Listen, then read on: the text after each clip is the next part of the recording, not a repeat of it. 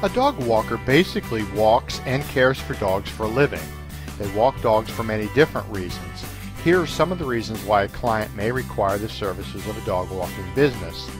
You just bought a new puppy, and puppies cannot hold their bladder for more than 4 hours.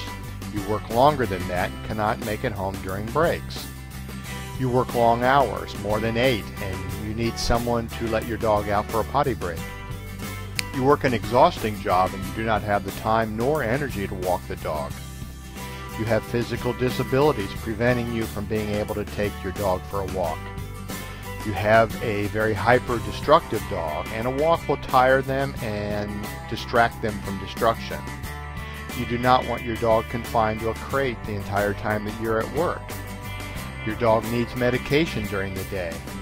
There are probably many more reasons, but these are some of the most common. Most dog walkers simply just take the dog for a walk or let the dog out for a potty break. Dog walkers usually take the dog for a walk around the block. It is usually just a single dog. Some will do pack walking, more than one dog at a time. A dog walker may administer meds or give shots if qualified. You may also like them to give your dog a fresh dish of water and some attention. Some dog walkers offer to clean up the client's yard for an extra fee.